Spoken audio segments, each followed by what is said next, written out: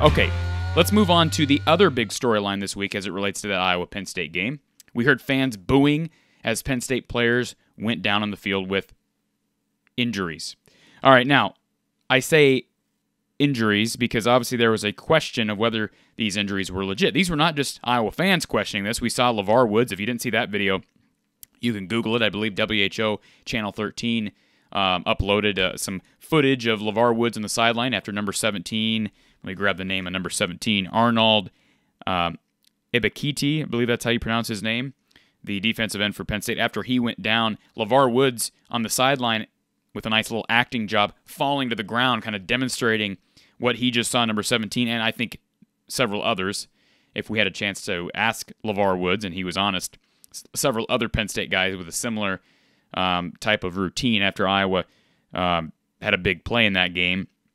So it wasn't just Iowa fans, it was the Iowa coaching staff that noticed it. Now, everybody wants to dog on Kirk Ferentz nationally. Oh, Kirk, lost some. I've seen some people this week. Oh, I lost a lot of respect for Kirk Ferentz when he said this. We heard the same. We heard the same narrative last year after the offseason issues. People losing respect for Kirk Ferentz. We heard the same this week. People losing respect for Kirk Ferentz. We heard it a little bit last year after Kirk called 3 timeouts late in the game against Minnesota when they had the game in the bag. Listen, you lost respect for Kirk Ferentz. Just move along, because there's plenty of other people that really do respect Kirk Ferentz, and I'm one of those guys. So move along. If you lost respect for Kirk Ferentz, I don't think he wants your respect in the first place. So I'll say that. Second thing, he was asked, Chad Leistikow of the Des Moines Register asked him about the claim, I guess, by some, and certainly the fan reaction to Penn State getting hurt, guys getting hurt. And all Kirk Ferentz said is the fans thought they smelled a rat, okay? And then that gets blown way out of proportion, that he was accusing Penn State of... I don't think Kirk ever outwardly said, I know he never outwardly said that Penn State was faking injuries. Now, if you are defensive as a Penn State fan or a coaching... or we can talk about James Franklin in a second, or as a staff member, maybe that tells you something in just the fact that you're defensive. But Kirk Ferentz never alleged that. But he is sticking up for his fan base, and I think rightfully so. Now, the fans, I've talked about my issues with booing. It seems like there's a little bit more booing this year. I heard somebody commented on one of our videos that perhaps it's because of Iowa serving alcohol at its games. There was plenty of alcohol. I mean, we all know the BAC levels across Kinnick Stadium is higher than the average, the average individual in Iowa on a Saturday. I think maybe there's something to be said for that. Maybe there's a little bit more alcohol going around. But look, I mean, people are drinking before, during, and after the games anyways. So maybe that has something to do with the increase in booing. I know James Franklin mentioned Iowa fans booing the football falling off the tee at the beginning of the game, and I think at a different point in the game it happened as well because of the wind. Look, I get it. I mean, I don't think there's any reason to boo something like that. Fans are eager and they're anxious. They want to see football when it continues to happen. I think the boos were primarily, not to defend the fans that were booing when the football blew off the tee, but I think when that happened, the fans were booing the referees not immediately sending another player over to hold the football.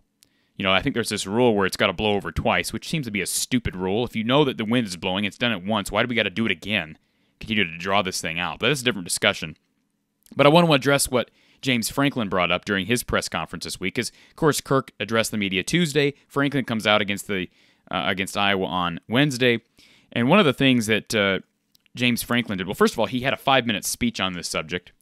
He was asked about it, which he knew he was going to be asked about it. He brings out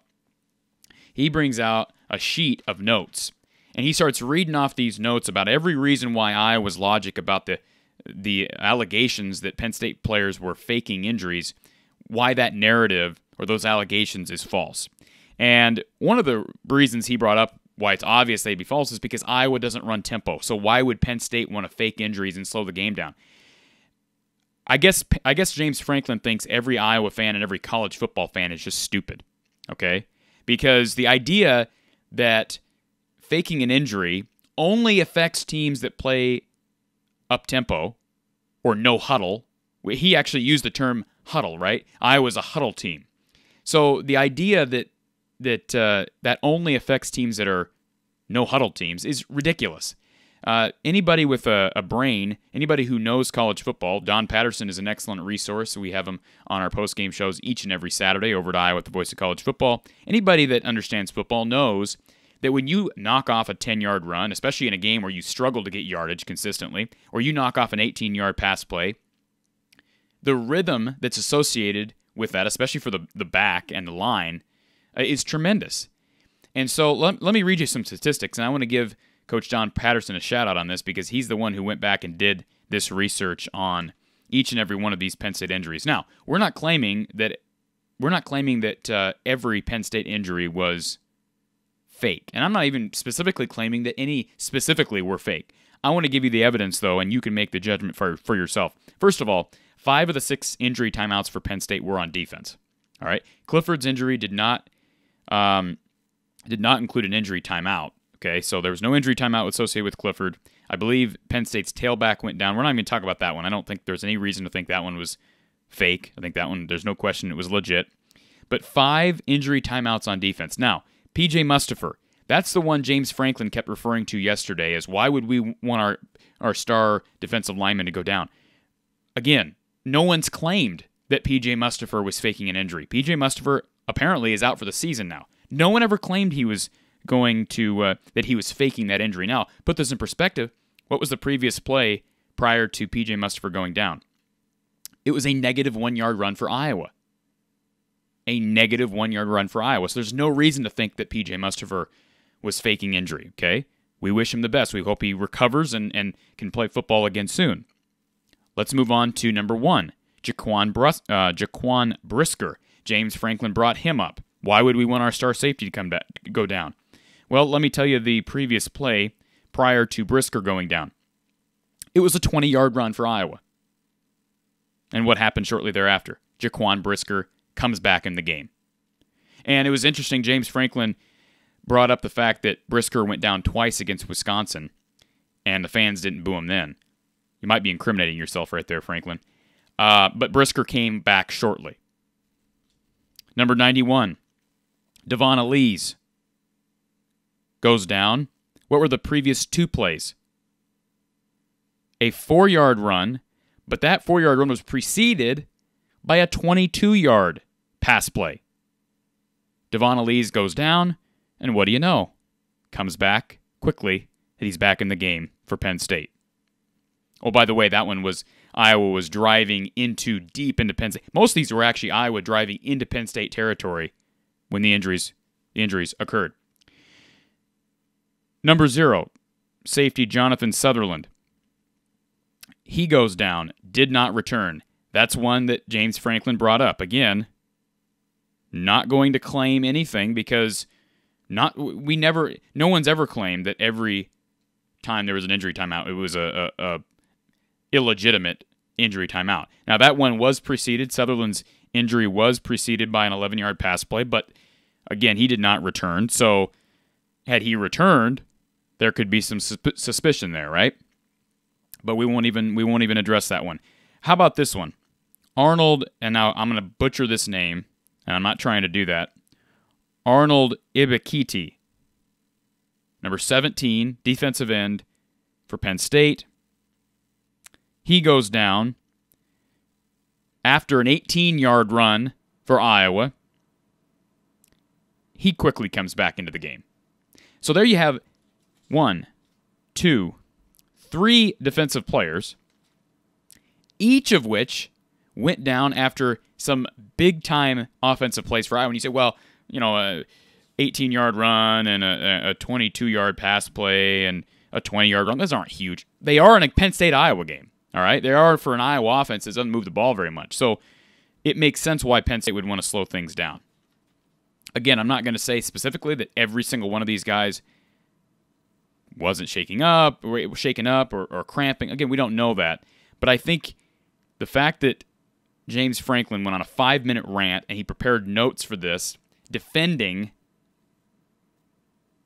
the injury timeouts, defending himself against Kirk Ferentz, as opposed to just saying, look, what Kirk said yesterday, I don't agree with. Thought it was a low blow, but I'm moving on. I'm thinking about our bye week. I'm thinking about the health of our team. No, he prepared a 5-minute speech to rip Kirk Ferentz and the Iowa fan base. And then he took the moral high ground and said, I don't think booing this kind of thing is good for college football.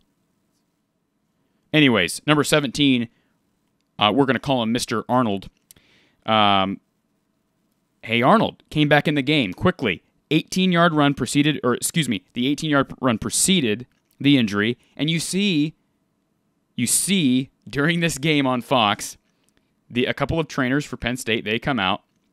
The girl starts working on his right knee. She's rubbing his right knee, and then all of a sudden she starts rubbing his left knee. So either we have some weird masseuse training going on during the game, or there's something weird going on, all right? And what do you know? About 2 minutes later, Franklin walks out, and as this girl's rubbing one of his knees, Franklin stands there. No words between James Franklin and Arnold. He just stands there with his arms crossed, almost like a criminal returning to the scene of the crime. And then what do you know? Number 17 gets up, walks off the field, returns in the game. To act like it's not reasonable to act with some suspicion towards this, it's being a bit ignorant, okay? And let's be honest, James Franklin, it would be totally different if it was Paul Chryst or, I'm trying to think of another really respected coach in the Big Ten. Brett Bielema, even. I think Kirk obviously has a lot of respect for Brett. Or probably even Jason Day. I'm thinking golf. Ryan Day. I mean, I don't know what Kirk's relationship with Ryan is. He is an Urban Meyer former assistant coach, so maybe that's a bad example. But there are coaches across the country that Kirk Ferentz has a lot of respect for. Matt Campbell would probably be one of those. I mean, as much as Iowa State fans don't like each other, Matt Campbell, I have a lot of respect for Matt Campbell. I don't think he would pull some crap like this. I don't. So this isn't, there's no vendetta against James Franklin or Penn State. I had a lot of respect for Penn State going into this game, but this just screams suspicion to me. Again, can't be conclusive. Nobody should be conclusive. The only people that know would be the coaching staff and these players. So, again, best wishes to Jonathan Sutherland. Don't know his status. Best wishes to PJ Mustipher. And if the fans booed those injuries, that's unfortunate. But you can see why the fans would be suspicious of injuries given what we saw on Saturday. So I hope moving forward fans don't assume that, and I don't think they will. Typically, Iowa fans are good about cheering when a guy gets up after a gruesome injury or any injury for that matter. But it was apparent that these guys were not seriously hurt. Were they hurt at all? That's up for debate. But I wanted to address that.